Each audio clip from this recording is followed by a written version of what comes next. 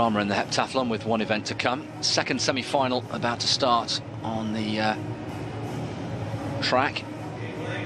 Having seen Jakubczyk come through, the time to remember, keep a note of that. Note to self, 6:63, Safo Antwi, who finished third in that first heat. Let's take you through the lineup for the second. Dalmas Obu from Italy goes in lane one, two-time Italian champion over 100 meters, born in the Ivory Coast.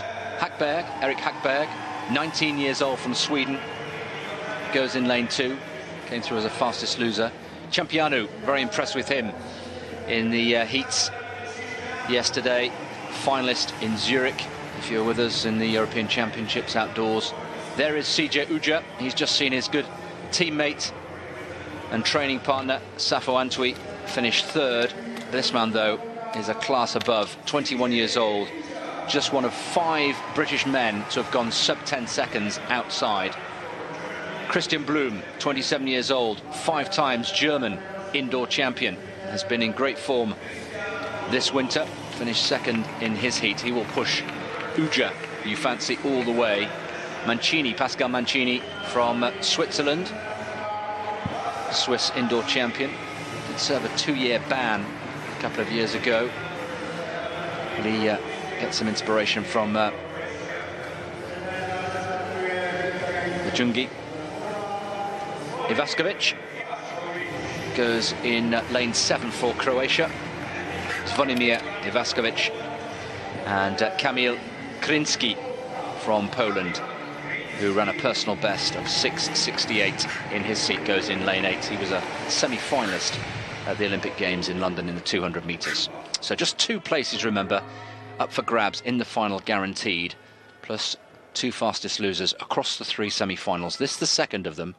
The lineup in full: Obu in 1, Italy; Hagberg, Sweden in 2; Ciampianu, Romania in 3; Ujah from Great Britain goes in lane 4; Christian Blum, the German, next to him in lane 5; Mancini, Switzerland in 6; Ivaskovic, the Croatian, in 7; and from Poland, Krinski goes in lane 8. Ujah, as in the heats, opting to wear tights.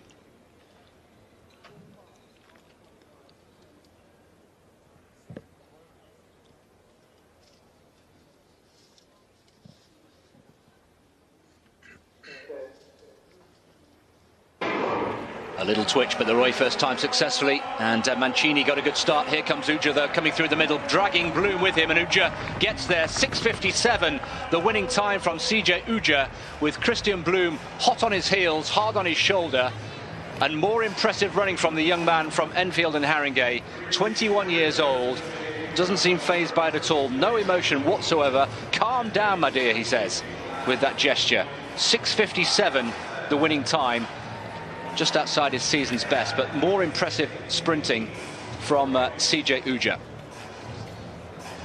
Wasn't it just? Yes, he rocked a little bit before the gun, and that set him back a bit. He didn't get a great start. He was playing catch-up for about 14 meters, but when he got in front of the Ujah there, 6:57 confirmed, was quite the better.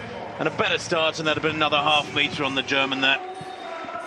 In second place, Christian Blum. Very close up behind them, there was Mancini on the near side of Switzerland. There wasn't much in it. In fact, Mancini given second place with a national record. 6:60 equals his national record. And Blum given third. Blum 6:60. Oh my word, it's down to the thousandths for those two. And Blum just missing out on an automatic space in the final. So what can the others do?